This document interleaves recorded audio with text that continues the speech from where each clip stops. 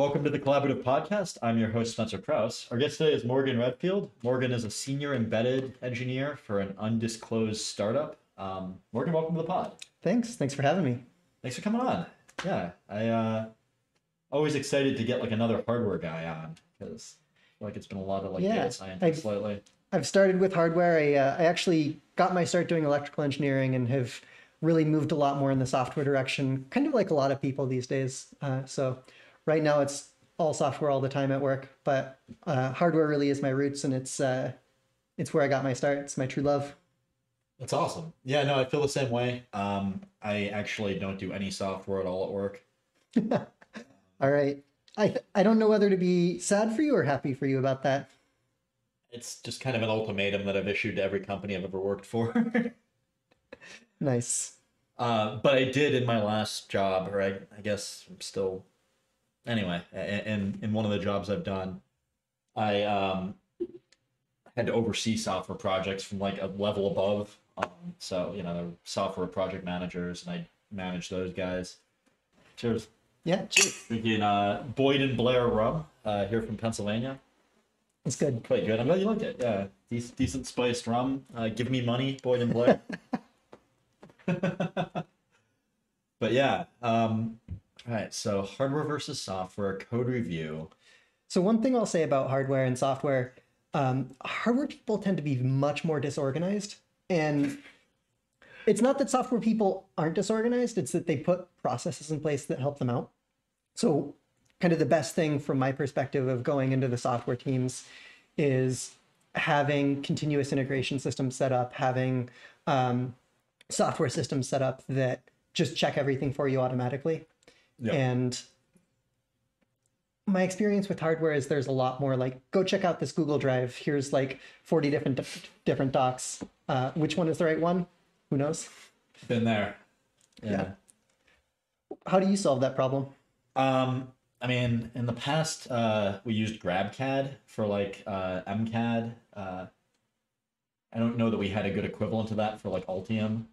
Altium has the Vault, which is pretty nice, but with hardware designs in general, since it's not,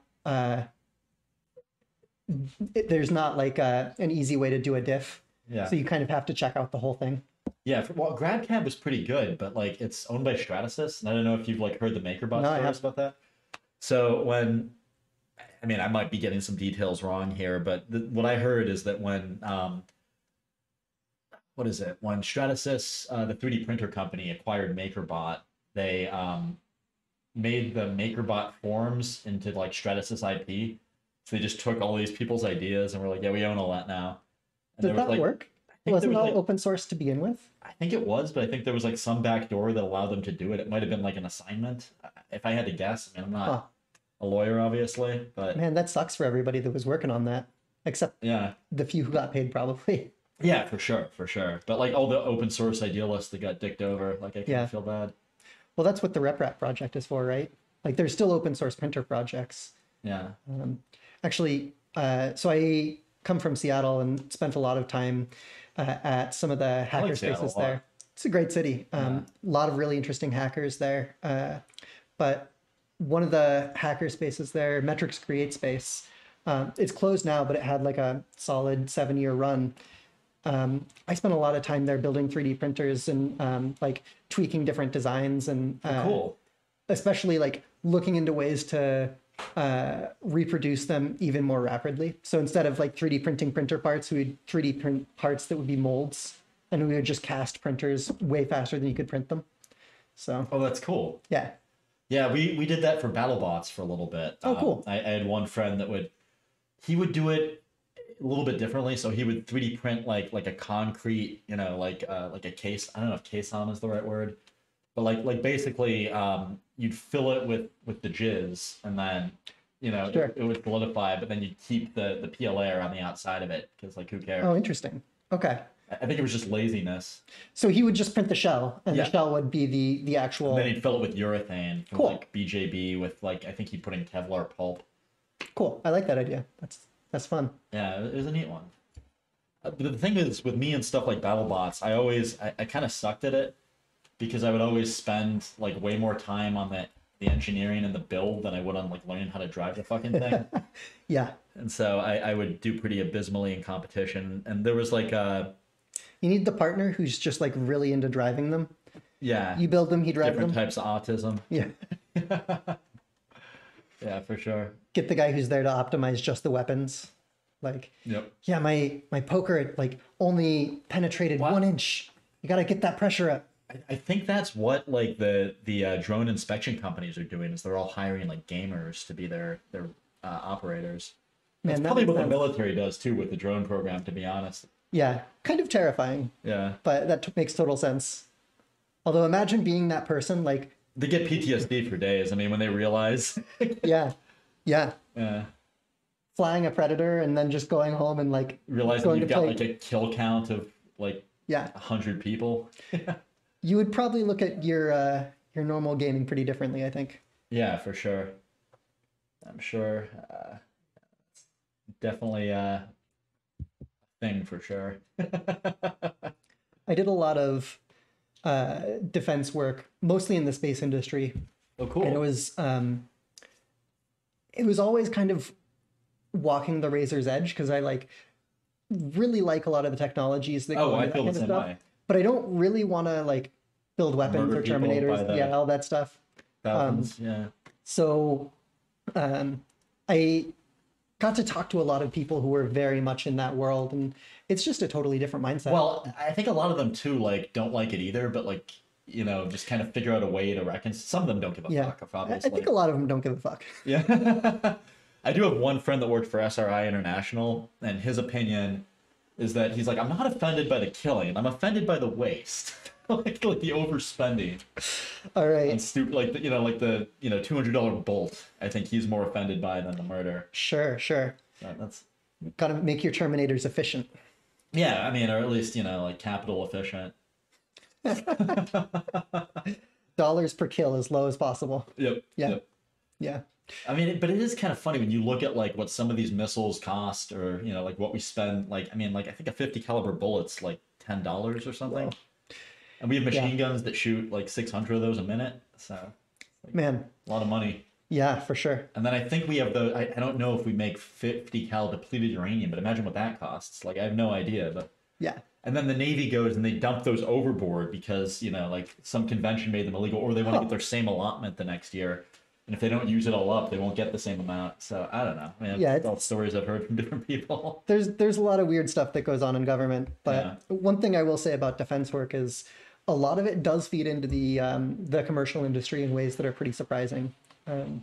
Like for myself, I used what I called the cell phone test. Like, people who built cell phones, they're used for all kinds of military applications, and especially historically when that technology was first being developed. Are you talking about like as far back as World War II? Or? Yeah, as far back as World War II, but even more recently in like the 70s, like all kinds of communication technology and encoding technologies was developed for the military. Yeah. But at this point, like the amount of humanitarian good that they're doing is just overwhelming. When you look at the amount of innovations that came. Oh, so here's an interesting one. Is like, think about like the shit the Nazis did in concentration camps, like putting humans in vacuum chambers, and the contributions to the space program as a result of that. I mean, yes and no. There's definitely, what was it, Mengele, who did a lot of the biological Dr. Mengele, experiments. Yeah. What I've read is that the amount of like actual science that anybody got from him is like minuscule. Actually, okay, Yeah, that's interesting. like he did a lot of just totally messed up stuff, Well, like for sure. I mean, like, sending people eyeballs through the mail, like that what? kind of, yeah, just totally bananas why stuff. would you do that? Like, that doesn't even. I don't know, man. He was crazy. Probably just for fun. Yeah, at that point. Yeah, but like the actual science that he developed is like nothing. He just like did a lot of experiments and like made a lot of noise. Yeah. So, I don't know though. I have friends that have like worked on the astronaut program at NASA that have said that like a lot of just knowing the operational parameters of a human like, is interesting. Well, I know like, Werner how are you von gonna Braun, find that like- out except like Yeah, kind of fucked up. yeah, I mean, yeah, Lot of Werner von animal Braun models. was a Nazi for sure. Like Yeah. B2 program. yeah, for sure. And like he did probably more than anybody else to get the space program going. Yeah, for and sure. Without him, Saturn like, V. yeah, yeah. but Coolest rocket ever.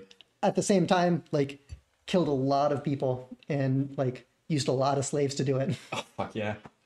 Do you remember? Do you know Tom Lehrer, like the satire singer? Yeah. What about him? I just love the song about Werner von Braun. Yeah. Call him a Nazi, he won't even frown. Nazi schmatzi, says Werner von Braun. Yeah, that's a good one. It's been a long time since I've listened to that. And it's fun. My dad got me into that stuff when I was a kid. So. Nice. I think my favorite Tom Lehrer song is National Brotherhood Week. Okay, I haven't heard that one. It's I don't want to get fired. Fair. Yeah. We'll do it after. It's about, okay, so like the premise of the song is that there's like 1 week a year where people are supposed to not be racist. Okay. And so it's like incredibly sarcastic, you know, and it's just singing about how like everybody hates everybody, but during this 1 week they all get along. Awesome. All right. So I think the line in is, okay, so it's not that. It's like, oh, the white folks hate the black folks, and the black folks hate the white folks. To hate all but the right folks is an old established rule, but during National Brotherhood Week, National Brotherhood Week. Cool. Yeah, that's basically it. But they have all these great lyrics, like, you know, it's like, and the Hindus hate the Muslims, and everybody hates the Jews. Yeah. So, Oh man, that reminds me of Flight of the Conchords. They've got their song it's about the very, Racist Dragon. very Yeah. Yeah. I don't actually haven't listened to them in a while. What's Yeah, they were like super popular 10 years ago or something, but I don't remember. Yeah, same. Like I feel like John LaJoie, Flight of the Conchords. I heard that What's His Dick McGillicuddy came out with something recently. Haven't heard of It's it. not really the guy's name. Like that kid that was making those YouTube videos where he played the piano. That describes like thousands of kids. Fuck me. The hell was the dude's name? I can't remember. He had like a Netflix special recently that was meant to have been good, but I can't remember the dude's name. I'm sure it was super interesting. I don't watch it. All right, I'll give you +1 internet point. +1 internet point for not watching it. That's right. Nice. Yeah, I did like those Jean LaJoie videos back in the day. It's like the Everyday Normal Guy raps. Those were fun. Oh yeah. Yeah. And it's been a long time. Yeah, no, I mean he's making. I think he's still doing the league, right? And so he's like getting more money that way. So he's not making YouTube videos. Huh. Okay. Yeah, I haven't really kept up. Yeah, I don't know. Kind of a fad, I think, but it's fun for a minute. Yeah, for sure. Yeah. For sure. Cool. So, I guess can you talk about like some of the stuff you worked at in the space program? Yeah, I've done a lot of different, very tiny projects in the space industry. Do you know about SBIRs? I do. Okay. A little bit. I've not gotten 2 phase 1s that I've applied for. Okay.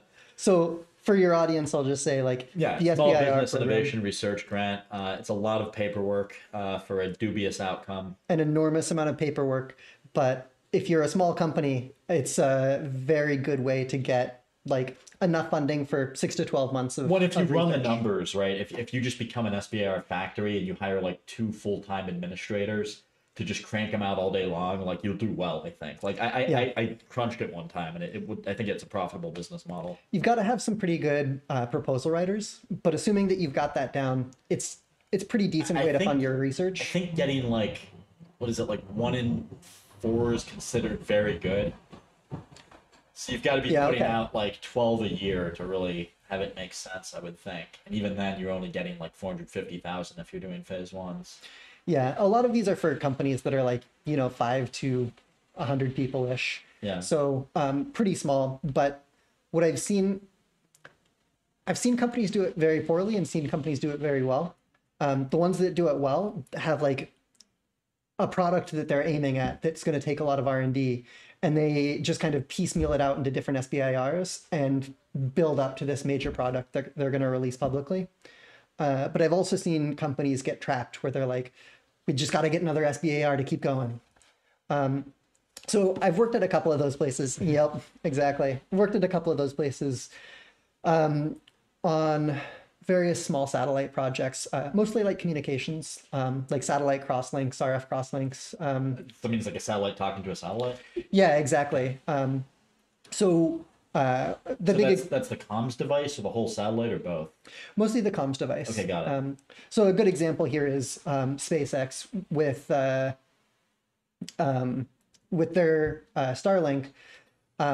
Right now, they're still working on getting their crosslinks going, but once they do, so they've launched a fuckload of those things, yeah, haven't they? yeah, they have. And they don't talk to each other? So if you look at the orbits, they have a bunch of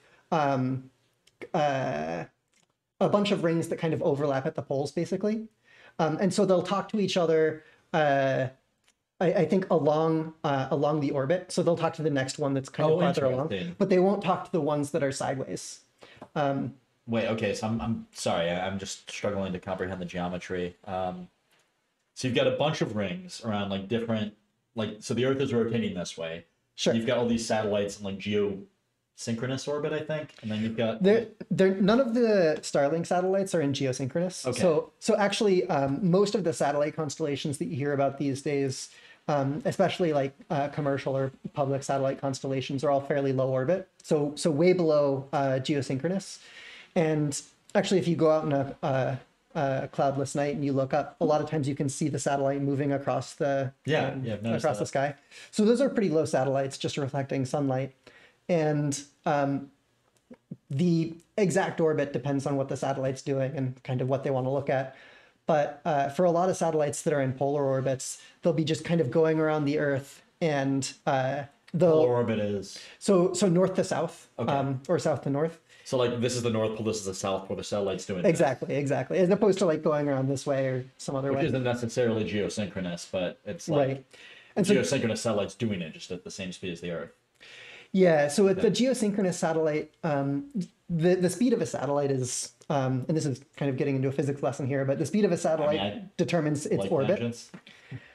So if you want to... Well, that kind of makes sense, actually, given like the fucking cannon thing with... Yeah, exactly.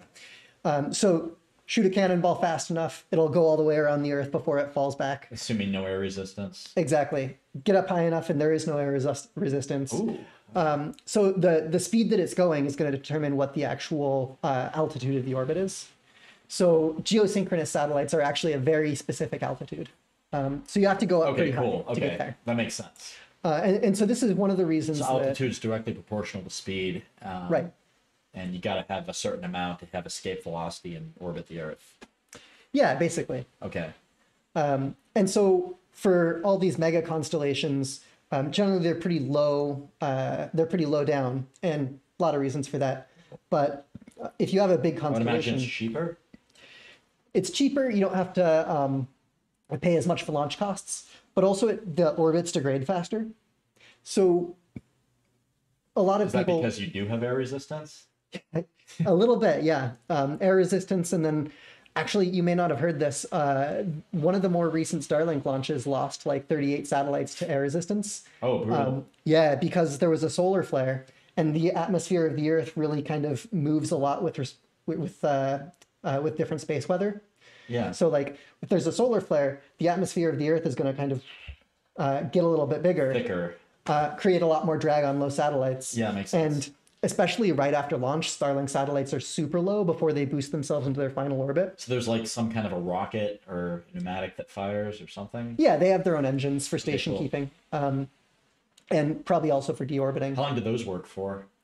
I mean, they very rarely turn them on. So once they get up to their target altitude, they probably just turn it off, and then they have enough fuel to station keep for some number of years. Okay, cool. But then, like, when they launch them into some low orbit, and then they have to boost them up, and so that's like probably pretty long burn. Okay, and so that's probably the majority of the fuel usage, and then they keep a little bit in reserve for like adjustment or station keeping. Or station keeping, for adjustment, potentially for deorbiting, depending on what they're going to do. So that's like we're decommissioning this, we're just going to burn it exactly up. Okay, exactly, yeah. And one of the reasons that people really like low orbits is that it's easy to decommission a satellite. And a lot of times you can just say, well, that satellite, it's done. We're not going to use it anymore. We're not going to bother wasting fuel to deorbit, or like sending the fuel up there in the first place to deorbit it. But, you know, we'll wait. Wait, so they 6 send months fuel to satellites to refuel them sometimes? Currently, no. People are working on that. Okay, cool. But I'm actually talking I think about, that'd be really, really complicated to grapple. Yeah. Actually, I had a Yeah, guy for sure. on here that was talking about trying to create a satellite grappling robot in the 80s. Oh, cool. Yeah, and they didn't solve it. He was with Grumman. There are there's a couple of satellites in orbit now, I think, that are doing experiments with that. That's cool. And that's one of the big tasks that SpaceX is going to have to figure out for Starship, especially, is like they have this whole plan to launch a bunch of starships and refuel in orbit, but I don't think that we've actually successfully refueled. I didn't realize like that was part of it now. That's interesting. Because I know they wanted to make fuel on Mars was like a big thing back in the day. Right. But even to get to Mars, like they launch into orbit and they launch a bunch more starships, which refuel the first one. Oh, interesting. They use the same vehicle for that just to save engineering money? Yeah. Okay, that makes sense. The first starship, which got refueled, goes to Mars. All the rest of them go back to Earth to get refueled to like refuel the next But one. expensive as fuck to manufacture, I'm sure. For sure. Yeah. And like you have to get the refueling in space done. And so this is one of the reasons that there was so much. Yeah, it kind of makes and the amount of fuel you probably get up there by the time you leave Earth's orbit, I'm sure isn't a ton. For sure. But because you don't have to escape Earth's orbit, you don't need as much to go that way, whatever. This is really rudimentary. This is me like trying to understand as a little kid. I think that's about right. Yeah. Okay. Anyway, I'm gonna keep doing my SpaceX fanboy thing here. No, I used to be a SpaceX intern back in the day. Okay, nice. Yeah. Well, they're trying to like use Starship for the human lunar lander.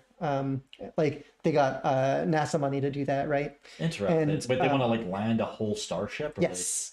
Yeah, which is going to be very interesting if they do it. Maybe there was a huge kerfuffle maybe a year ago because SpaceX bid on it, and also Blue Origin, Jeff Bezos' thing, bid on it. Yeah. And then SpaceX won, Blue Origin didn't. I actually tried to get another internship at Blue, but one of my classmates from grad school blocked me.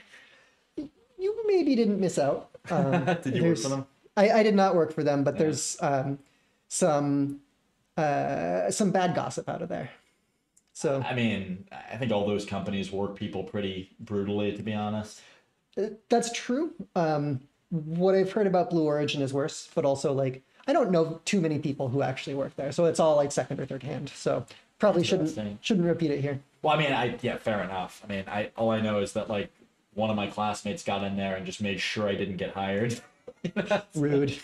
Yeah, I mean, the guy didn't really know me. There was like another classmate that he and I didn't get along, and it was like, it was like a favor to fuck me over to the other guy. It was weird. That sounds super weird. Yep. All right. Well, you'll be glad to know Blue Origin made a horrible mistake not hiring you. Also made horrible mistakes in their proposal to NASA. And they ended up suing the government about this and like trying to get additional money from NASA for this. And one of the things that they were complaining about is how many times SpaceX would have to refuel the Starship in order to get it to the moon. Yeah. And they have this like fairly complex procedure to do that has various like single points of failure and safety concerns. Oh, interesting. SpaceX like convinced NASA that it would work. So yeah, it'll be interesting to see. So Blue Origin's thing was like, it's probably not going to work. Yeah, they took a very traditionalist approach to lunar landing. So if you look at what we did with Apollo. Yeah, smaller and smaller and smaller vehicles till you get there. Exactly. And that's basically what Blue Origin was trying. And this means that they were landing like a pretty small vehicle that had a pretty low cargo capacity compared to Starship, where it's like multiple tons of material they could bring back. Yeah, I mean, I don't know. I can't remember the crew that one of those carries, but it's pretty massive. Yeah, definitely. And it sounds like they're going to have a lot of different configurations of it too. So yeah, for sure. Like high crew configuration, high cargo configuration. And I personally am pumped about the... it's a cool machine. Like, you need to see that finally come into fruition. Yeah, for sure. I remember when it was hush-hush back in the day and couldn't talk about it. Yeah. It's going to be interesting to see it fly. Yeah, for sure. Yeah. Anyway, I have nothing to do with SpaceX. I just like their stuff. Yeah, sure. No, my I wore experience my with SpaceX shirt to work yesterday. Sweet. Yeah. That's points. I gave away most of my SpaceX swag because they were like $6 shirts when you worked there, so it was like the cheapest clothes you could buy. Okay. Like the kind of shirt where you have to force yourself to wear it. But they were American Apparel, so they were like comfy, but Okay. like SpaceX bought them in bulk and sold them at cost to their employees. And so every Not even a SpaceX free employee, shirt. well, it wasn't free, but it was like dirt cheap. And so like, I mean, the interns at least like didn't get paid a whole lot for where we lived, and so it was like $1,000 a week in Los Angeles. Okay. So, I don't know, maybe I should cut that out, but that's so many years ago, like that can't be enforceable at this point. I don't even know what cost of living is like in Los Angeles. I so more that's- meant like the NDA I signed when I went sure. there, like Sure. 2013, you know. Like, but like anyway, so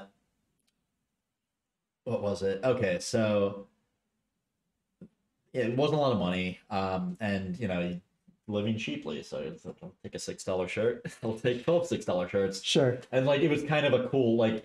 If I have a friend like you that loves SpaceX, that's like a great gift that only cost me $6. I would wear that shirt. Yeah, and I gave them away to like a whole bunch. Like I gave all away except for this one that has a hole in the armpit. And that's the one I wore to work yesterday. All right. Yeah. Yeah. So space is cool. SpaceX also cool. Yeah, it's interesting. Yeah. Crosslinks though. Crosslinks are hard. Yeah. So what I guess you said that the Starlink satellites can talk to the adjacent one, but they can't. What denotes a crosslink versus what they're already doing? So if you have a bunch of satellites, like consider a train of satellites going in polar orbit, and then you have another train of satellites like shifted west by 100 miles or something. Got it. And so they kind of like the two trains of kind of overlap with each other at the poles, but otherwise they're split like this. And so you can it's pretty easy to talk to a satellite that's immediately in front of you because it's always going to be like the same direction. Yeah. It's pretty easy to talk to a satellite that's directly behind you because it's always the same direction. Yeah. But talking to a satellite that's east or west of you, that's actually pretty difficult because the direction changes depending on what time it is. So you When have the to be distance targeting. changes. Exactly. Yeah. SpaceX is doing And like you use directional antennas to communicate. yeah. It's like Well, SpaceX is doing laser crosslinks, so they're going to have really high Interesting. bandwidth, but also their So you gotta their aim aiming that. is going to be much more difficult. Yeah. Right. Whereas I was doing a lot of RF crosslinks for some NASA SBIRs, and that was, you can do some phased array stuff to aim it. Yeah, I would imagine like similar to like a phased array radar. Exactly. But also your antenna lobe is still going to be much larger than like a laser. So you don't quite have to aim it just as well as you would with a laser crosslink. Yeah, it makes sense. You've got that big bulbous motherfucker. Totally. Yeah. Cool. Yeah. So that was super fun. That's kind of actually how I got my start in space stuff. And from there ended up going to Astrobotic here in Pittsburgh and working on some hardware for their lunar landers. Oh, cool. Have they put anything in orbit yet? They have some hardware on the ISS. Sweet. Yeah. That was very exciting when that got up there.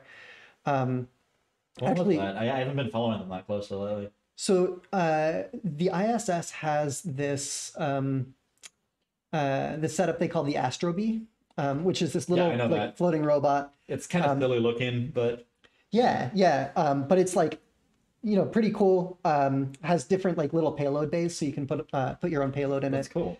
So I might have actually seen that SBIR RFQ. Yeah. They've got a bunch of different stuff they're I experimenting think I with. considered bidding on that one for SK. Nice. Yeah. You should have.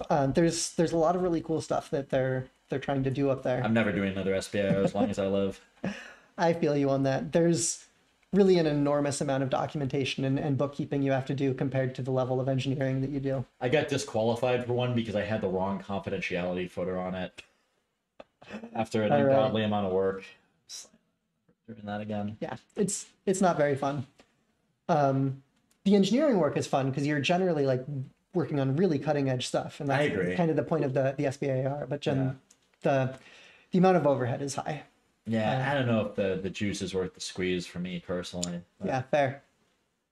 I mean, and I don't know. I mean, there's stories as old as dirt where like a lot of companies have just gone bust, like trying to get a government grant and like delivering, for like I guess weapons contracts. You see that a lot. Yeah, And that's then true. The government just never signs the check and they just go out of business. On the other hand, that's how a lot of like big defense contractors got their start, right? That's true. So That's true. Well, and then there's like RE Squared here in Pittsburgh got their start that way. really, I didn't know Aerith that. Autonomy. Well, those were all SBR factories at first. That makes sense. Yeah. Carnegie Robotics, I think, as well. NREC to some extent, although they might have done the STTR thing. I don't really know. Interesting. Huh. Yeah. NREC did the DARPA Grand Challenge, right? I think CMU had a different team than NREC, right? Like, if I'm not mistaken. I think the Field Robotics Center had one team and NREC had a different team, but I might be Okay. wrong. So I might be wrong on that. Don't quote me on that. NREC is an interesting beast because I had basically never heard about it before moving to Pittsburgh. But now that I'm here, everybody talks about it, and it seems like every robotics company is descended from there in some way or another. Yeah. Is it like a part of CMU or? It is. Okay. So it's like CMU's commercial arm, and it's technically a separate entity, I think, because CMU has a tax exempt status. Okay. It's like some weird voodoo not paying taxes shit. Always fun. Well, so what gets my goat is that gets my goat. What I don't know. It's kind of ridiculous. Is that like UPMC is a not for profit. I did know that. Yeah. Yeah, like the biggest hospital group in Pittsburgh that is making a buttload of profit. And somehow not paying their nurses. I heard there was going to be a Or strike tax. soon. Yeah. So, I don't know. I kind of have a bone to pick with them because my dad is an orthopedic surgeon and he lost 2 practices in the 90s because those big hospital groups kind of squeezed out all the private practices. Yeah. Huh. And I don't know, I miss private practice. I miss being able to go to the doctor and like being able to call up the person and they know you and it's not just some random hotline. Yeah. I don't know. Sorry. I don't know much about hospitals. So I grew up. So I used to go. What is it like? I think West Penn. So there's a hospital in East Liberty. My dad had an office there when I was growing up, and I think the way it worked, I'm probably gonna get this wrong, is that he was like on call in the emergency room, like so like he would get woken up at like 3 a.m. to come fix people that were broken, and then Harsh. yeah, It's a hard time to get woken up. for sure. He would like kick holes in the wall and stuff when that would happen. And then I remember so he did that, but then he also like it was a weird thing because he would do that. I guess that's like paying your dues. You'd acquire patients that way, but then you paid rent and you had your own business inside the hospital. Interesting. I'm sure I'm getting some detail wrong on how that actually works, but that seemed like sort of the gist of it. And then yeah, so when I was like I want to say like 10 years old, we would send like past due notices to his patients, and then as a reward for doing this, we didn't get any money, but we got syringes without the needles on them, and we would use them like squirt guns and chase each other around the office. Awesome. Okay. So you got to do all the envelope stuffing basically. Yeah, exactly. It's just child labor. Oh yeah. And this is how you ended up. Got your start stuffing envelopes. Yep. Worked my way up from the mailroom. Yeah. Yeah, I don't know. I don't know what direction my career is going to go. I wonder about that sometimes. Well, you were doing contracting for a long time, right? Yeah. Okay. Is that something that you like want to keep doing or? I think so. I mean, I honestly kind of miss hunting for my food. Okay. Made you feel alive? It really did. I mean, like, the amount of money you could earn and like the amount of money you could not earn also I might add. Yeah. But like, I don't know, like some of the challenges you got and, companies would put, like a lot of their livelihood in your hands and the trust that took. So the fact that they believed in you, it was a big ego boost. Sure. And then, or like not knowing if you could do a thing, but the company was so desperate that they needed someone that was willing to take it on. And so you put a group together and you could solve the problem, and then you actually did it. Should we actually? Normally, yeah. Yeah. I mean, it was just such a rush. Like it was a really, really good feeling. Yeah, that's cool. Yeah. Before I settled down and got a real person job, I was doing contracting for about 6 years actually. Not a similar amount of time. Yeah, so I ran this consulting company out of Seattle, and like did a lot of work for hardware startups there. Nice. Okay, so same exact existence, pretty much. Yeah, I think I liked it a lot less than you do, though.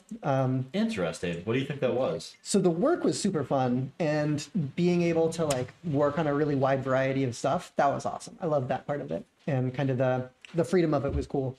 But the hunting for your food thing, that was the part that was never as excited about.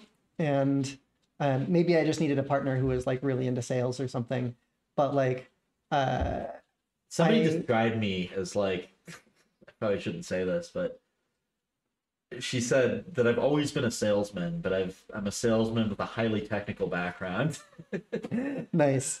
Yeah, I'm just the technical background and like always kind of sucked at the sales part of it. So I would get like actually some pretty amazing clients and did some pretty amazing work, but selling myself at it, making sure that I was getting a good price for the work that I was doing, like that was just never my strong suit. And being able to like go into a company where I'm like only have to do that negotiation once at the very beginning, and then after that it's all the technical stuff. See, I would kind of get a rush from the negotiation, and You're a very different person than me. maybe we should team up. Yeah, maybe. Yeah, there might be money to be made there, fun to be had. Yeah. I think because my mom was a corporate litigator for a really long time, like I got a lot of free training on contract negotiation. Okay, that's very useful. And then I also have a mentor who is an executive at a large corporation. And between those people, I've gotten, like quite a bit of mentorship for how to Nice. negotiate complicated contracts. Yeah, I never had that mentorship, and that never really burned me. I only really had like one or two contracts that went sour. Yeah. But for the most part, like I think I was often underpaid, but almost always paid on time. Nice. So that was nice. I will say It's funny because I got paid late very frequently. But... one interesting thing about consulting and contracting is like you see a really wide variety of projects, which means you see the commonalities for all of them. Yeah, well, I like that though. I mean, you're connecting For dots. sure. For sure. You're an ideas broker. Yeah. One thing that I was always surprised by is I was doing consulting for a lot of like wearable hardware startups, like commercial medical monitors, exercise monitors, that kind of stuff. So Awesome. Lots of Bluetooth stuff. And when I was never super fascinated by that market, but there's some pretty interesting stuff going on there. my dad was an investor in Bodybug, if you remember that. I don't remember Bodybug. What is this? I think it became Jawbone, but it was a giant thing that looked like a Nazi armband with like two metal tabs on it. Okay. And like Wired did a whole thing on it. I think Astro Teller might have been like the dude that runs Google S might have been the CEO. And then Ivo Storvac, who now works for him again, I think I can't remember what the hell his title was there. But it was an interesting team. They were like highly affiliated with Carnegie Mellon. Okay. I think my dad came in as an investor, and then my cousin was like one of the engineers on it. Cool. Did that work out for him? He got some money years later, I think. Okay. Not a ton, but like a little bit is what I'm told. Cool. Yeah. Better than losing your shirt, I guess. Yeah, for sure. But one of the interesting things about the wearable world, and especially like wearable hardware, is that it has a lot of the same constraints as satellites do. Like in terms of power optimization, size optimization, keeping the weight down. The exact constraints like differ slightly, but you're basically facing the same constraints. But I mean, that's almost everything when you take a step back. For robotics, yeah, it is, but it's very different than stationary hardware. Okay, yeah. So I used to work for Joy Global on like big mining vehicles, and those were not constraints there. Yeah.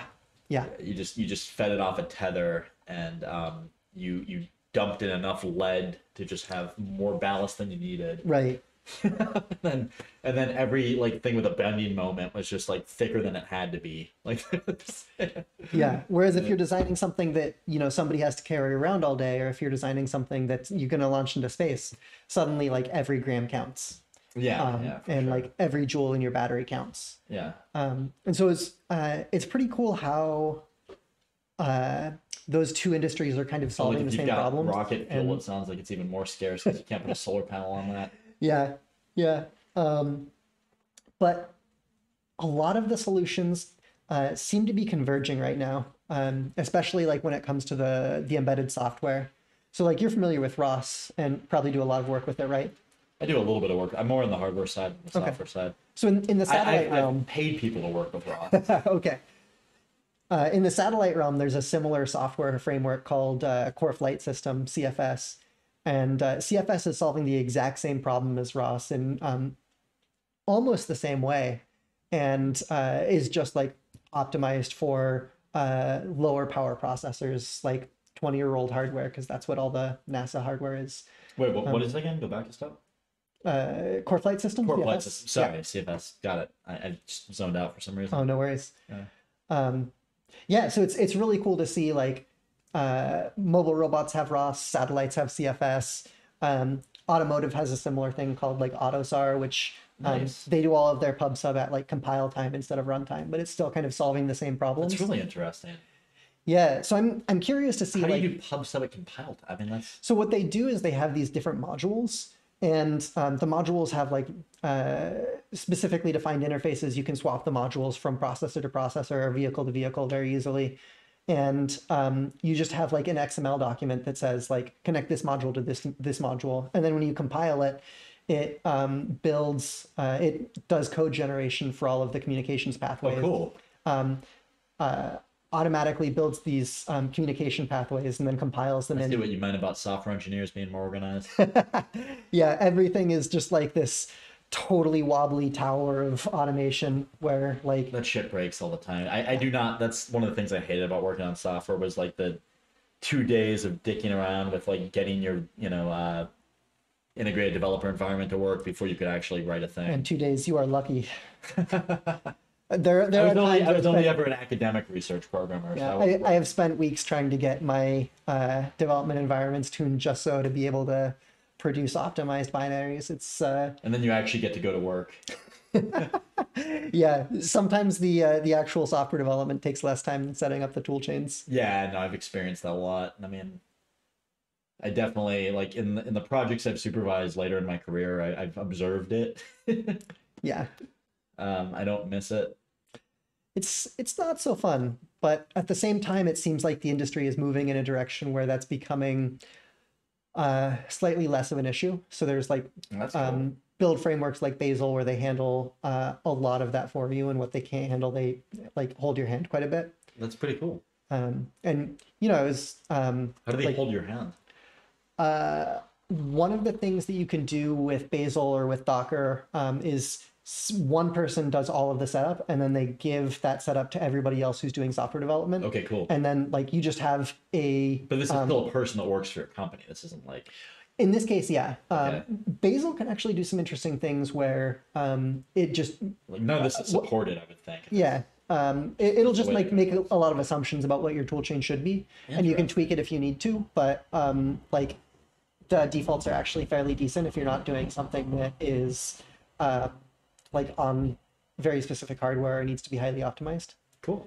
Or with Docker, like you can check out like some pre-made Docker image from like the online Docker repositories and get going. And, like when I got started with ROS, Docker's this is a good cool. I example. actually never really got it running, being honest. So But I like it in theory. ROS is a good example. When I first got started with ROS, like 7-8 years ago, I spent probably 3 days messing around with my tool chains, trying to get all of the ROS dependencies installed, get ROS up and running, get the like hello world examples running.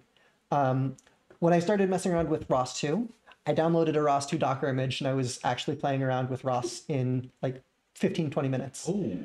So this is like why having the right Docker image is so important and so useful. Yeah, I'm sure you could have just as easily gotten fucked and gotten Maybe a fragile one.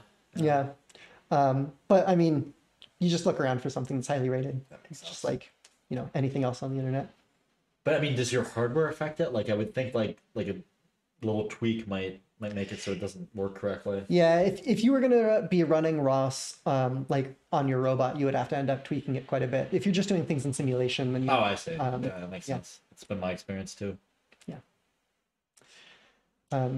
But it's interesting to see how all of these different frameworks like ROS and CFS and AutoSAR are kind of converging, solving the same problem.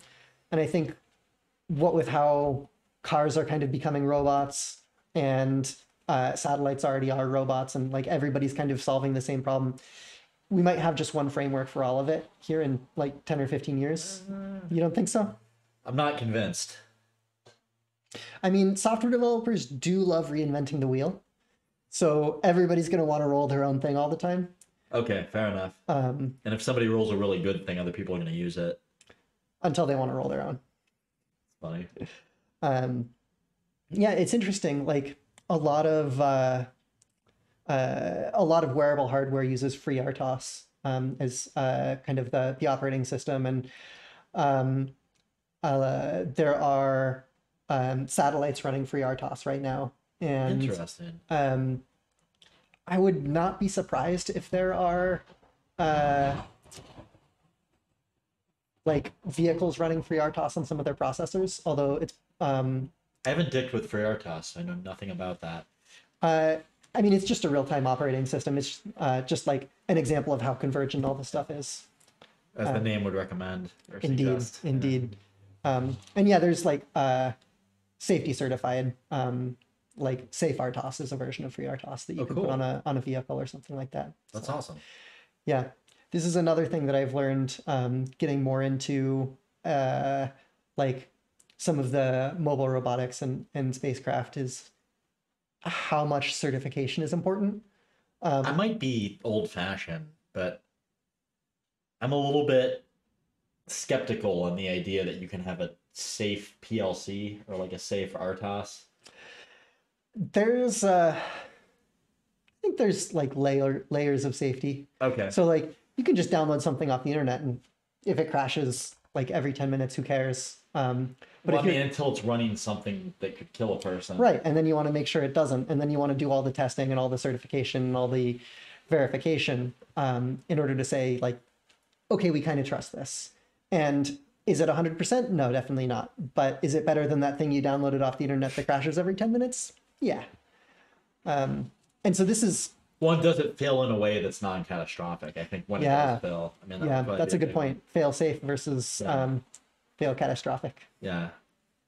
I don't know. I mean, so maybe this is an old-fashioned outlook, but there was a mentor I had at one point in my career that said there is no safety in silicon. And that it really stuck with me. Like the idea that like the only way to really have a safe system is a simple circuit. Interesting. It's old school. It's that a is really very old school. It's definitely not the viewpoint that people take these days.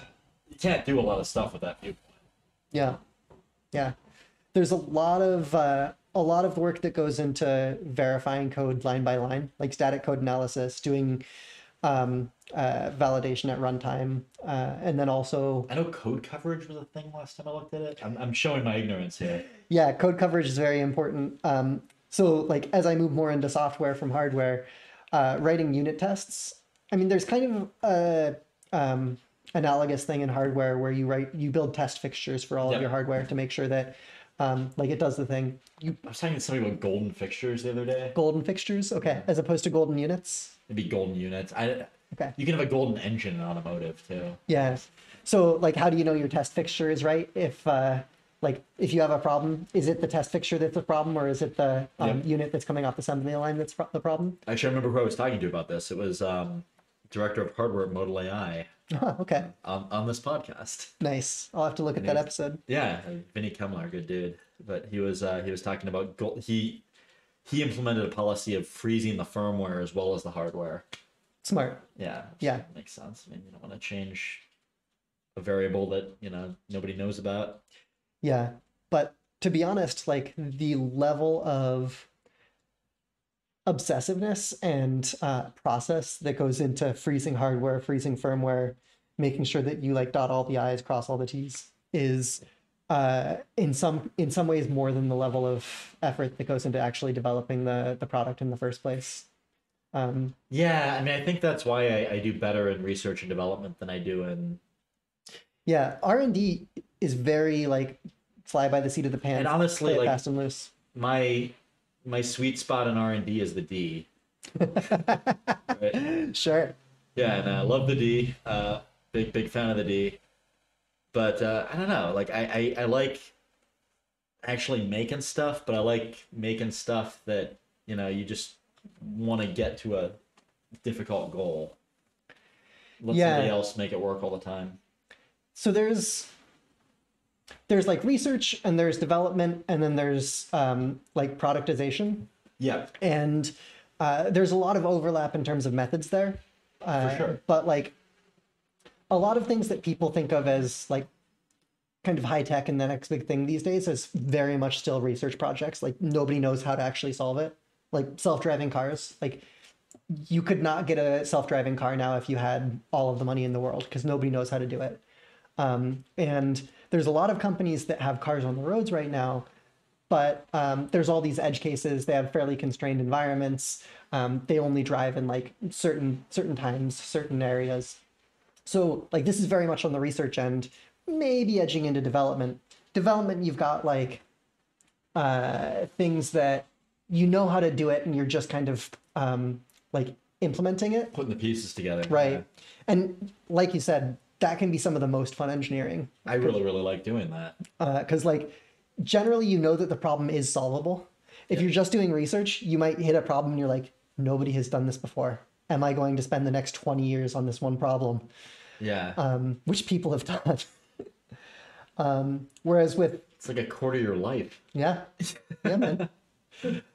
With development, you're like, somebody has done this before. I know I can do it. Like maybe it'll take me a month. Yeah. Or like, even 6 or 8 months. Yeah. Like, that's a good little. Yeah.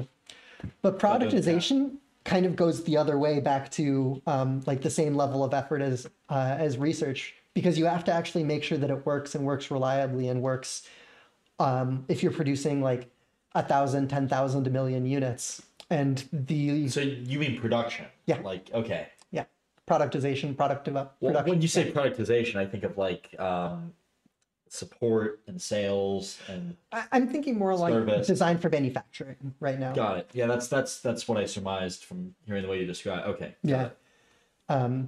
And I did a lot of work at Amazon a few years ago where they hired me for the secret project. I ended up spending like maybe a quarter of my time working on the secret project and the rest of the time working on Getting the your idea assembly working. I'm lines just kidding. for yeah, working on the assembly line for the secret project hardware. So like getting the thing working was actually kind of straightforward. Being able to make a million of them, very difficult. Yeah, that makes a lot of sense.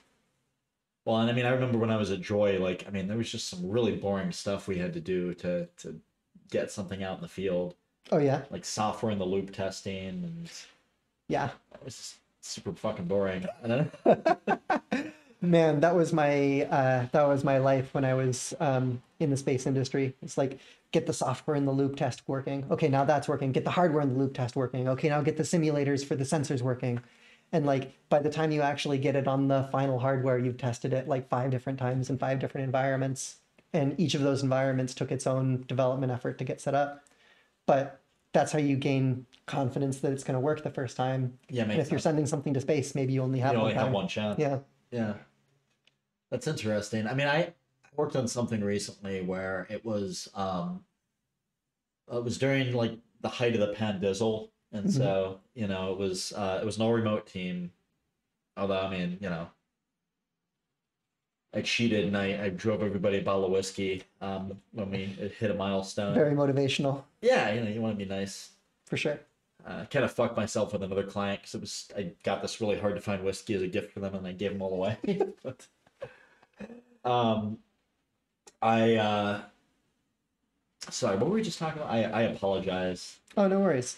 So like with manufacturing, if you're just doing design for manufacturing, that's actually pretty difficult and takes a lot of time. That did That not that prompt like me. caused you to think of something. I'm sure it was. Oh, now I remember now. Okay, so we had like a couple of people just working on like simulation tools to be able to test this in a remote environment. Oh, right. And like that was like a big chunk of the project. Like, I mean, there were a lot of billable hours that just went into making tools to test the thing. So Totally. it was just an interesting experience to have had. Yeah, and that is And it wasn't considered wasteful. no, that's the day-to-day life for uh I don't know if I'd say the majority, but certainly like a lot of engineers in like big companies.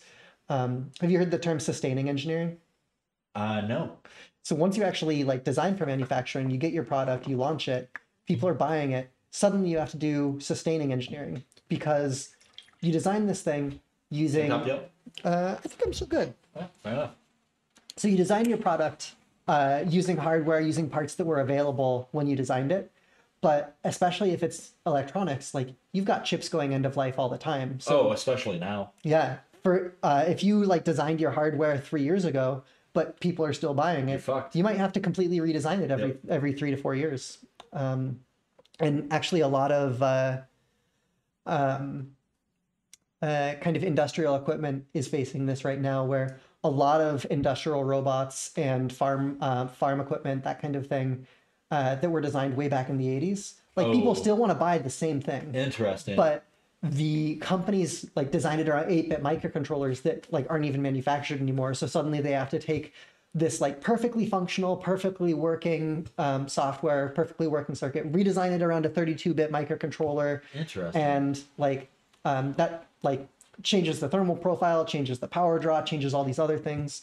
So like for sustaining engineers, they end up taking this problem that is like completely solved and just having to tweak it to fit like whatever the new production constraints are That's for interesting. what's available.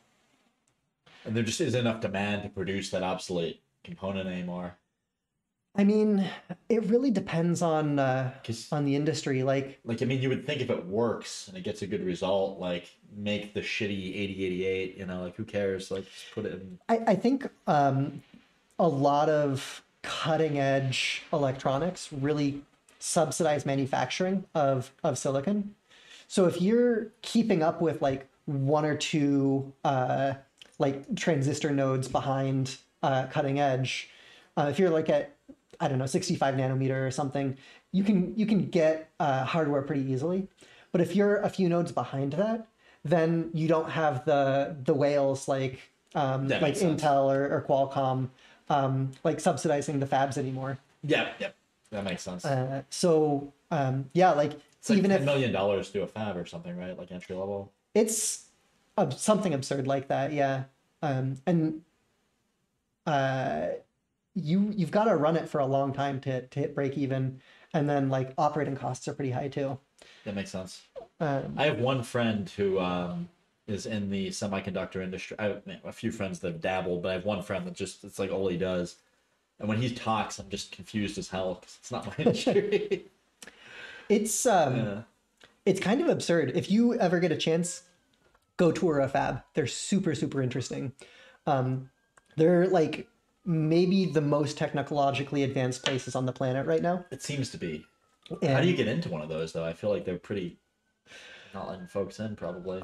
there's a few, like Intel has a little museum. They don't actually have a fab in California, but you can like go to this little museum where they like show you what the fabs are look like, and you kind of walk through and see all the stages. Oh, cool. So that's what I've seen. Although you I can feel like when you see a real thing, though, like museums ain't shit. that's fair, yeah. Yeah. Because museums are the old shit. But man, seeing even seeing like the old shit in the museum, that That's it's amazing stuff. Like I even saw the Air and Space Museum as a kid, and then I worked for SpaceX. yeah, yeah, Like, oh, museums ain't shit. yeah. But no, like because you've got like Qualcomm and Intel subsidizing all the latest processor nodes, it's fairly easy to get that kind of stuff. That makes a lot of sense because they're the ones Yeah. that can afford that. But then everybody else downstream of that, if you're like not targeting cutting edge, Well, and stuff also, can just go end of life for you. yeah, and if you make farming equipment, you probably don't sell enough units to justify a fab. Yeah. No, you would not. For myself, like I designed this little kind of radio add-on board for the Intel Edison. Cool. The Intel Edison was a competitor for the Raspberry Pi for a while, and Intel just canceled that because they weren't selling enough of them. Intel canceled a bunch of their stuff. Like They I mean, really the Real did, Sense yeah, got yeah. canned. So like I took this radio board that I had designed around the Intel Edison, I redesigned it around a different module that was kind of the same form factor as the Edison, and was really excited. This The module. NVIDIA Jetson Nano. No, that would have been way too power hungry for this application. The Nano though I thought that was basically like a Raspberry Pi. Even the Raspberry Pi is kind of too powerful for Oh, I see. this particular application. Like the Edison was nice because it was like it could run Linux, but it was still like very, very power efficient. Actually, Yeah, That's actually, cool. Largely because it didn't have any kind of graphics at all. Like no GPU, no graphics front end. It was really badass. really intended as like a peripheral node, kind of like Bluetooth Wi-Fi interaction only. That's cool. Whereas like Raspberry Pi has A GUI. yeah, all of that With a hardware to mouse support that that. takes a few seconds to go to the Yep. next thing. All of the hardware on the chip to support that draws power, you know. I'm sure. Yeah. So, oh man, I forget. After the Intel Edison got canceled, I redesigned this thing around this other hardware. I forget the name of the board, but I was super excited because they promised 10 years of support. They were going to be selling this thing for 10 years. That's a campaign promise. You can't believe that. I got my first prototypes in and they canceled the module the next day. Like they didn't even go into mass manufacturing. They like canceled the module before they even were selling publicly. Nice. So not for me. It's been Sorry, I meant that. I mean ironically. like after that the product I was working on, like we just shut it down. Blowtastic. I'm sorry. Yeah. But like that's kind of the world that you live in if you're doing sustaining engineering, is like you've got this like moving target of hardware that you're trying to design your stuff around. Actually, SK is bidding on a project like that right now. Oh yeah. Yeah, trying to make something where all the components are obsolete again. So it's the same engineering. There you go. Yeah. It's very different constraints than you're used to if you're doing something that's Do you have any bandwidth? I think maybe not for a couple months. That's fair. But oh man, talking about contracting and consulting, I really loved consulting for startups because they were always doing something new. Yep. Sustaining engineering is like It always broke my heart to see them go out of business. yeah, same. Hundreds Same. of startups I helped and won their trust, and they went out of business. Yeah, yeah. But sustaining engineering is like, honestly, for me, a little boring because you're doing something you already know how to do it. It's already been done before. Like this is kind of why, personally, I like the R&D side of things. I guess that's kind of like what is it like? I haven't really done this at a heavy scale, but I guess I'm sort of doing it at Form Logic. The hell is it called? Industrial automation, like systems integration. Okay. I feel like it's kind of like that, where it's like not super duper exciting. Like it's kind of like. I mean, it's grunt work. there's It's some cool important, but there's some cool shit that you see. Like I one of my friends showed me a $32 million line. And I won't say what company it was for because I'm pretty sure I wasn't supposed to see it. like a manufacturing line. Yeah, Oh, cool. Very cool. and it was super neat. Like it would change out its tooling when they would wear out, and like Yeah. Man, cutting edge manufacturing lines are there were just inspection amazing. like there were Cognex inspection stations between every operation. Okay. And then nice. there was pneumatic blow off. Like if something failed, it would just Sweet. put it in the garbage. So, I worked on a assembly line once that had automatic X-ray inspection, so they would just run it through an X-ray. oh, cool. For like Well, see, that's really, I feel like that's systems integration thinking, right? It's just like, well, we'll do that. Fucking X-ray, do it. yeah, Put an X-ray machine. if your hardware costs enough, that makes total sense. yeah, for sure. But yeah, if you need to get your yields up, that's critical. And We like, get an interesting job one time where the client came to us and said that they had this, I'll say, bit of consumer electronics that was failing, but like at weird times. Like it would fail like 2 years out or 1 year out, and then they'd have these big groups, and we looked at it like seasonally, and it was bigger in the winter. And okay. Sounds like a temperature humidity thing. ESD. ESD. Oh yeah. Yeah, nobody's wearing the wrist straps. Oh, it's funny. People often assume that like modern chips are a lot more immune to that, and to some extent they are, but some of them just like are not. Yeah, well, I mean, it's like touch a thing, look at the distance between your thing, and then realize that like that you just discharged 30,000 volt. Like, I don't know. When I was doing, Maybe 30,000 is the wrong number, but you know what I mean. I mean, that actually sounds pretty reasonable to me. Like the breakdown resistance of air is pretty high. So if you get a large shock, it's going to be kilovolts. But like in when I was like just doing hardware hacking for myself, I would like, throw stuff on a desk, solder it up right there. Who cares? But in the space industry, things are much more controlled. Obviously, they have to be. But like you'll control the humidity in your E-labs to like within like plus or minus 5% or something, which in the winter in Pittsburgh, that's hard. That's pretty cool though. I mean, Yeah. well, I mean, controls engineering is a different kind of nerdy. Like, Yeah. I almost took a job as director of product development for a company that was just making like it would have been boring as shit. They were doing like humidifiers. Okay. Yeah. But they would have put me in charge of 30 people my first day on the job. So Yeah. fun little. Good stroke to the ego. Yeah, exactly. Yeah. So, oh man, the environmental maintenance, something you really don't think about in the R&D field, but in like manufacturing, assembly line, sustaining engineering, very important. So it's the weird things that you learn when you are like making things that thousands of people use every day. Wait, go back a step. What was? I'm sorry. Oh, just environmental maintenance, like making sure that you're designing something for the environment that it's going to be used in. And Oh, for sure. No, no, you're absolutely right. I mean, even understanding the environment that you're going to be using something in. even ingress protection testing is pretty brutal when you're trying to pass it. I gained a much better appreciation for what hardware gets put through after I had kids. Like seeing the way my toddlers treat their tablet. Oh man, I kind of want to go back and apologize to some of the like design for manufacturing people that were really like harping on me to like design things more reliably, because man, they were totally right about what needed to happen. That's pretty, dude. I had a client come to me one time, and I asked them like what drop test standard they wanted to hit. They came back to me with mil spec 810G, Okay. which I'm like, what are you high? Like, Were it they was selling to the military? No, it was a consumer drone. It made no sense at all. But they had a person. This was a startup, so they had an engineer in their team that had worked with that spec. So Got they it. just pulled it out of their Like, ass. oh, we know this spec. We can. That was it. Gotcha. Yeah. I was like, so you want your drone to be resistant to machine gun fire and function at 60,000 feet? They were like, well, That's gonna be a fun drone. yeah, exactly. I want that drone. I tell you what. Yeah, no, I want it in every color. But yeah, no, that was funny. And then they also wanted it to be inexpensive. Oh no.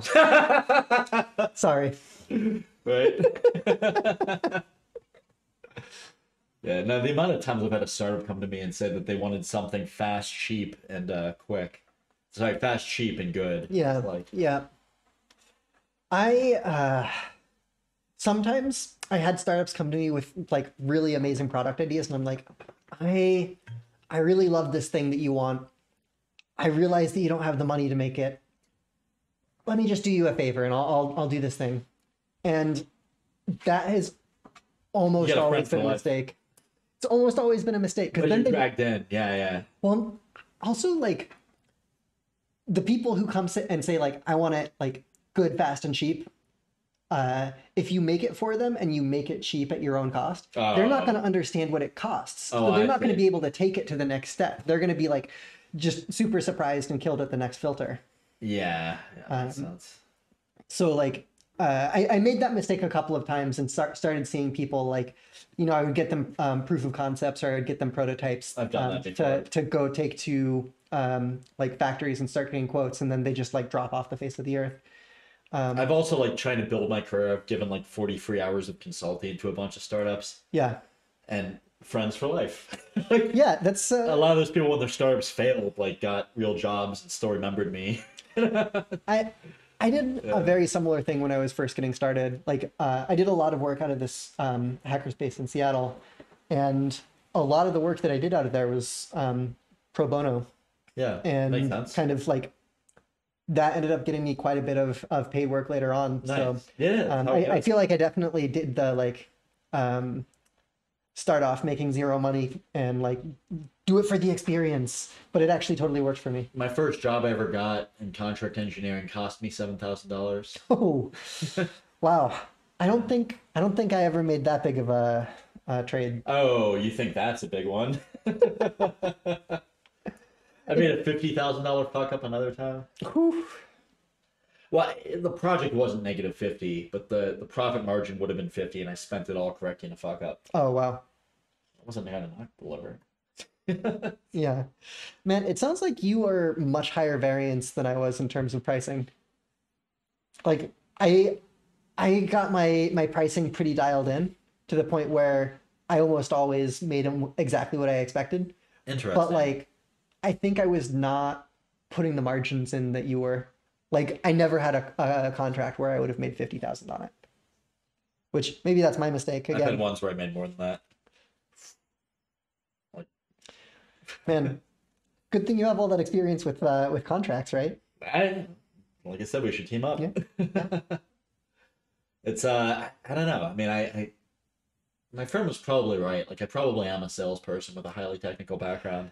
I mean, that's one of the things I wish I had known when I was getting started is like even if you're doing like purely technical work for purely technical people or purely technical companies, like having the like uh interpersonal skills and the like business skills to get a good contract is like still critical. Yeah. Well, I think that's really like I'm aggressive with contract negotiation. You should be, It right? cost me a lot of jobs. Yeah. Like there's a lot of jobs I haven't signed because the contract negotiation fell apart because I didn't like the terms. I mean, it sounds like that's like a bullet that you dodged, right? Like for myself, I'm not contracting anymore, right? Like there's a reason that it didn't work for me. And maybe if I were like a lot more harsh with my contract negotiation, it would have worked out better. When I was in peak season, I could make 6 times my current salary doing contract work. Whew. All right. That's But it's pretty nice. Pretty solid. yeah, The variability, I assume, is still there though. So like lean season and fat season, right? that's it, right? So you want to kill yourself when you hit a dry spell. Yeah. That's you feel worthless. Yeah. Yeah, that can be hard. Yeah, yeah, for sure. Which Especially also, I mean, I have a lot more empathy for some of the prospects that have like. I want to be careful what I say here. So, just working within a company framework, right? I mean, I feel like there's a lot more approvals that things have to go through, like decisions. And I didn't always understand that when I was doing contract engineering Huh. because it was a very small team. And so it was like me and a gang of mercenaries. Okay. And, you know, it's like, it's, I've always been very honest with the people that are working for me, you know, or working with me, I should say. And, you know, I'm just like, okay, it looks like the client is going to pay a little bit late. Here's what we're going to do to handle that. Yeah. You might have to get strung out for a week or two. Are you okay with that? That's a hard conversation to have. And I always liked those challenges. Like, yeah. I'm weird because, like, I think a lot of people think that that's like one of the stressful bits of it. Like, I fucking love working with personnel. Like, I don't think it might be a little bit of an ego thing where, like, you know, you want to be like mini god or whatever. But I think part of it is just like it's just a fun challenge. Like I like being Okay. like a little bit of a therapist, a little bit of Okay. I when I was contracting, the most I ever had at one time was two 1099s. okay. Um, I've had 75. Whew, okay. Uh, the times where we had dry spells and I had those like two people that I was like trying to feed. Yeah. Like And they're those were 1099s. super stressful for me. They're Yeah. 1099s, but also like I was their like primary client, right? Ah, brutal. Well, and you do feel a little bit bad when like you get somebody excited about a thing and the thing doesn't happen. That's very true. Yeah. Yeah.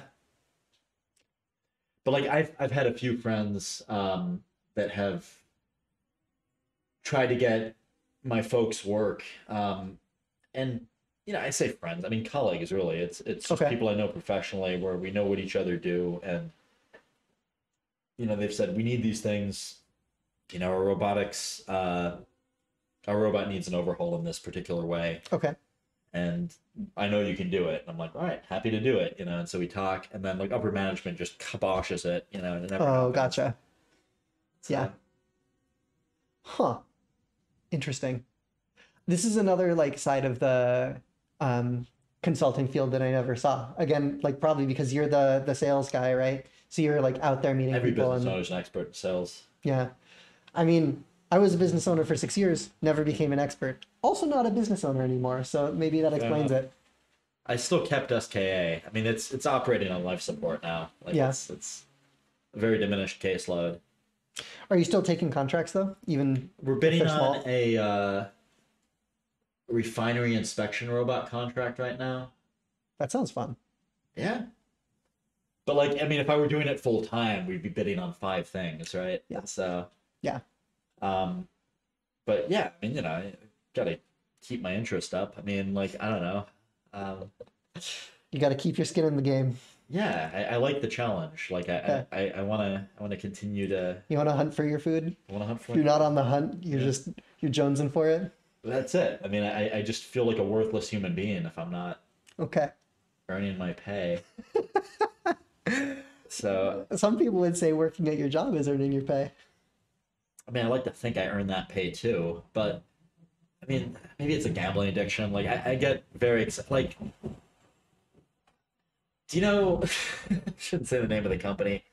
There's this mediocre software firm in the boonies in Pittsburgh, Okay.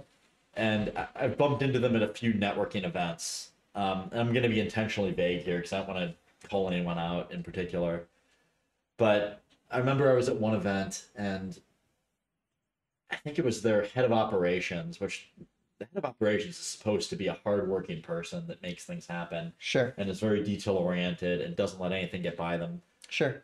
I had been up for 2 nights straight working on something or another. I don't remember what. And this person saw me and was like, "Why do you do that? Why?" And I'm like, "Well, I mean, it's just trying to solve the problem." She's like, "Well, why do you do that?" And I'm like, "Because I'm fucking broken." Like, There's people who go to work and they work 40 hours and they're done. And I understand that way more now that I have kids and have a life outside of work and not running my I own don't have business. kids, so my whole legacy is professional. Yeah. But I, at the same time, I want it to work. I want to see it working. I want to I got into the field in the first place because I like building stuff and seeing stuff work and like making new things. Yeah. And I find it very difficult to just do to clock out at 40 hours. Like that's same. I mean, these days it's not that. I maybe work a 50-hour week. It's a little bit shameful, but like, I don't know. I was doing like an 80 or a 90 before this. Like, it's been years since I've done that, and to be honest, I don't miss that. Like the times when it's been like nose to the grindstone, having to get work. I miss the wins. I don't miss the losses. Yeah, Like, when you put in those yeah. kind of hours and you don't get the bid, it's fucking Yeah, pretty for sure. heartbreaking. Like, I've spent $7,000 on more than one project that didn't make money. Or it just was a negative. Right. Yeah. But it's been wins to offset that. It was just the highest high. Yeah. I mean, you can have high variance, but as long as your mean is high enough, it's totally worth it, I mean, right? I'm working for somebody now, so Yeah. Yeah. I think so.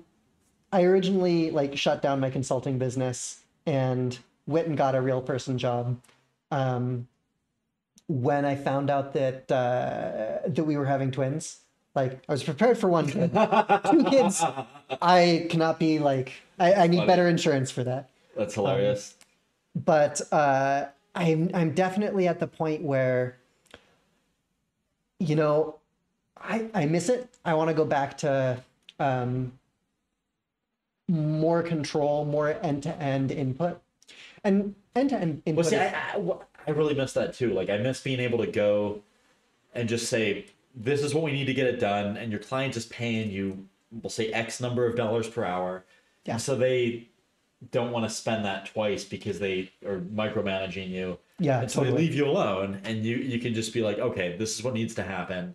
Totally. And you do it, and then they love you, and you're a hero. And But you also feels so good. You generally get things, or at least the way that my contracts were usually framed is like, here is this like thing that you are building. You're building the whole thing. You're making it work, and so you end up touching like this really wide variety of different like pieces of hardware, skill sets, and that's pretty different than how like most 40-hour a week like salaried jobs are, like where they want you to have your one cog that you fully understand, and like you be an expert on that and you just do that and you'll be the expert. Yeah, which it's kind of killing me inside, if I'm being honest. Like, I mean, it makes total sense to the company, right? Because like as long as they've got all their experts and like they like pass their things from one person to another at the right time, everything goes really fast.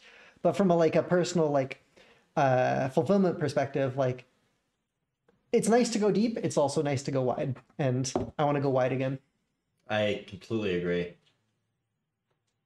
We should team up. All right. Well, we'll see. We'll see. Yeah, but I mean, yeah, I won't go there, but too close to home.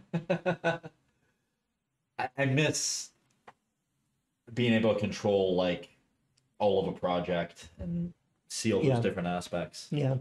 So the best large companies I've seen like recognize this. Yeah. And make it a point of moving their engineers around so they get to actually see all the different things. So like they go deep on one thing for a little while. A year later, they go deep on another thing. In for a little while. business school, they called that task diversity. Oh, did they? Yeah. That's such a fancy term. Yeah, that was the name that I got my bachelor's in business administration along with my bachelor's in computer science. Huh. All right. So, again, this explains why you got such good contract terms. I am not really. That business degree is not worth the paper it's printed out. For those listening, do not go to business school. It's a waste of money.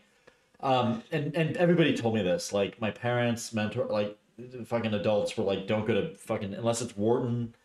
Oh yeah. Or Harvard. Well, I mean, like Wharton and Harvard, you're not there for the business school. You're there for the connections. Yeah. That's right. And Carnegie Mellon was a little bit like that. Yeah. Is that where you went? For my master's in robotic systems development. Okay. Yeah. But I went to Pitt for business school. I was at Case Western before that. I didn't like Cleveland, so I transferred. Okay. And I want to say that the bachelor's in business admin, I learned more in my first 6 months of running a business than I did in 4 years of bachelor's of business admin, and then the master's in robotic systems development at Carnegie Mellon was like, I want to say 3 parts BS to 1 part, MBA. Interesting. Yeah, it was an interesting degree. That's such a weird mix. I would not expect that. The program director at the onset, the guy at the program, it was Hagen Schempf. Not familiar. He had this thing called Dragon Runner that sold to Kinetic North America, which is the 52nd largest defense manufacturer. Okay. In the world, and it was an invertible surveillance robot, like a PackBot type thing. Interesting. It almost looked like a kite from the side because it had 4. So the wheel configuration was like there were these 2 wheels and then there were these wheels. It was bizarre looking. So I'm sorry, my brain is so broken right now. So your master's degree was like actually a lot more businessy than roboticsy. It sounds like. It was more roboticsy than businessy, but it was more businessy than the average robotics degree. Weird. Okay. Why was that? So when Hagen pitched this program to me, I was in Howie Choset's class, if you know that guy. I don't know. Most of the Pittsburgh greats, like fair enough. I don't know yet. Head in the clouds. He makes snake robots. Cool. Okay. Totally useless, but interesting academically. All right. I mean, pipe inspection, right? Like, yeah, but there's other ways to do that. Okay, fair. But anyway, I mean, smart guy, smarter than me, and he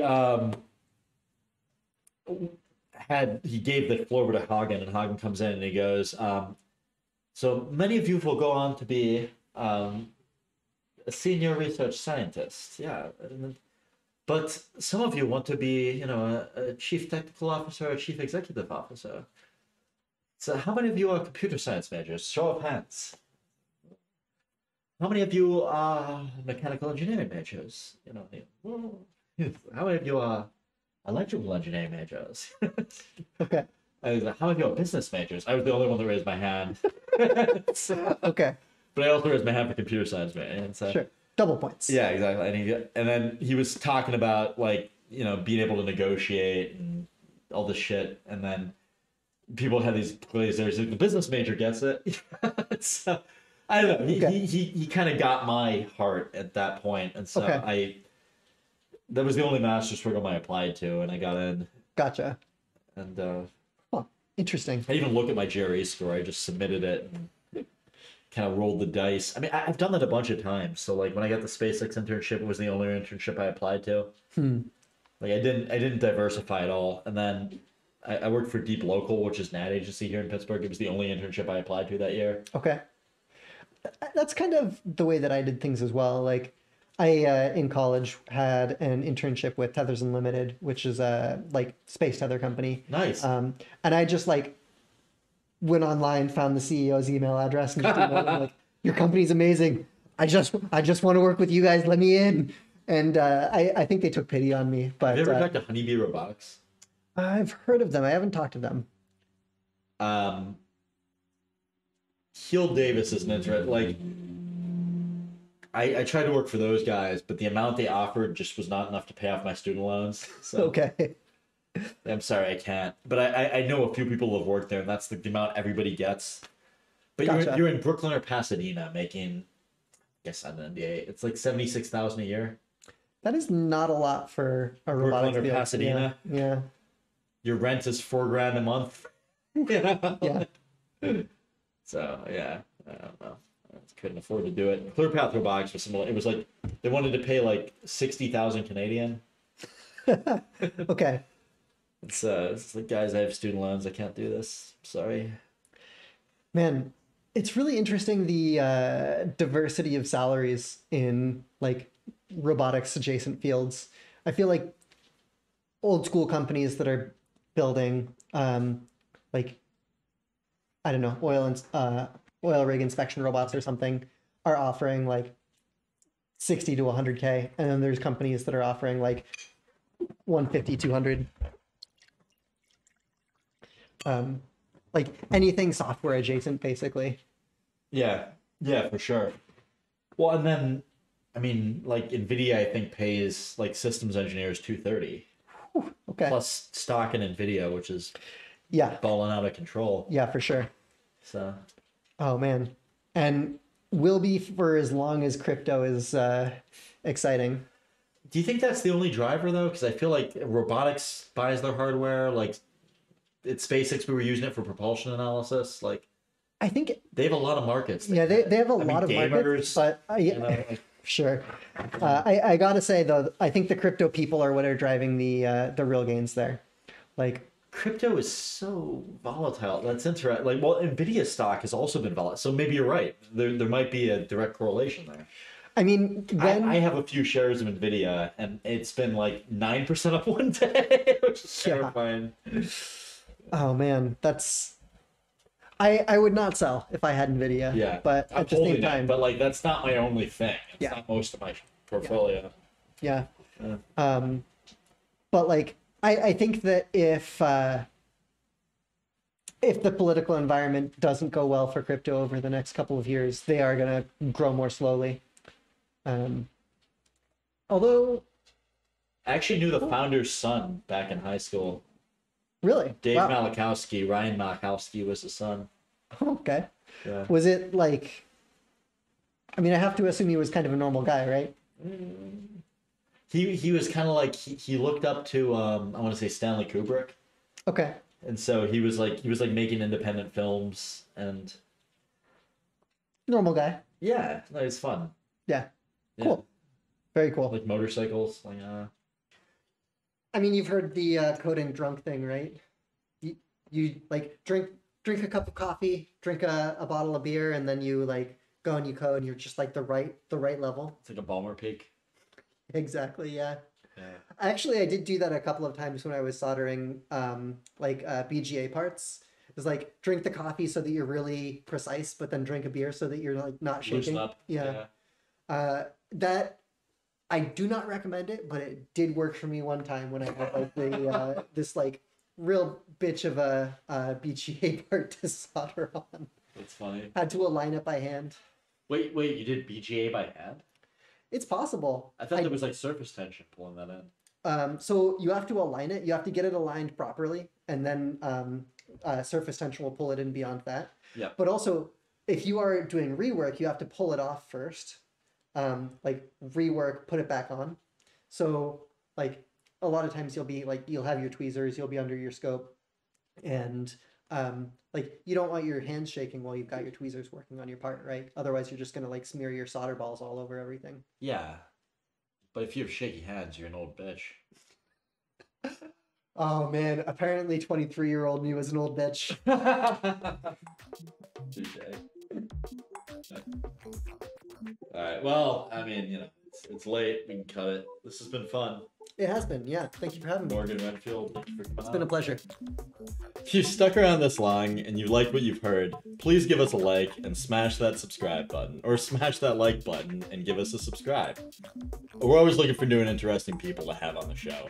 If you know anyone good, send an email to podcast@ska.solutions or leave a comment below. Thanks again for listening, and please come to the next one.